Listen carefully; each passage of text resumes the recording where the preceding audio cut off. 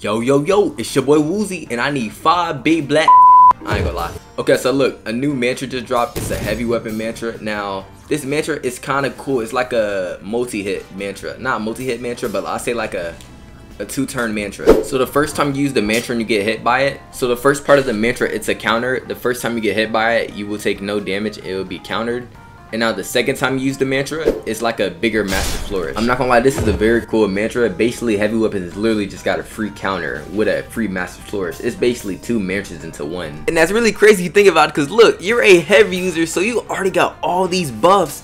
And now on top of that, you got a counter and a big master flourish. Did y'all see how big that hitbox was? That was way bigger than master flourish, and it did good damage. The week just started. I want to see what type of potential y'all can come up with this mantra. Just go crazy with it, just like how this telling her before her nerf.